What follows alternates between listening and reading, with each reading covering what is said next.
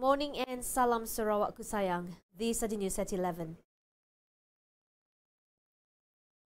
Currently being shouldered by Dr. Mahathir Mohamad, the interim Prime Minister role will be served as the country's administrator until a new Prime Minister and other administrative members are appointed. Explaining the interim Prime Minister's role to Bernama here yesterday, Chief Secretary to the government, Datuk Sri Muhammad Zuki Ali, said Dr. Mahathir would be carrying out all the affairs of the government in the implementation of existing policies and programs, as well as other official duties. He further said the civil service will be operating as usual.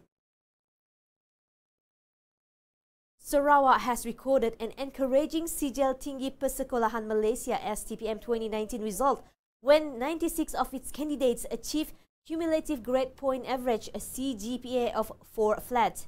Sarawak Education Director Dr. Azhar Ahmad said this represented an increase from 92 candidates in 2018 and 1,913 candidates out of 5,837 candidates who sat for the exam last year received a CGPA of 3.0 and above.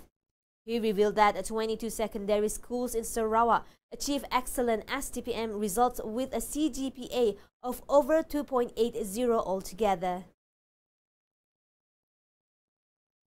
Meanwhile, 3 new person under investigation PUI cases for the coronavirus in Sarawak has been reported yesterday.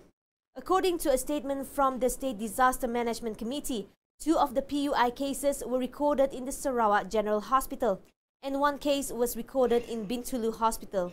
All 3 patients are Malaysians. With these 3 cases, Sarawak now has a cumulative total of 115 PUI cases since January 10.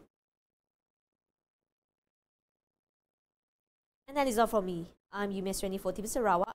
Anytime, anywhere.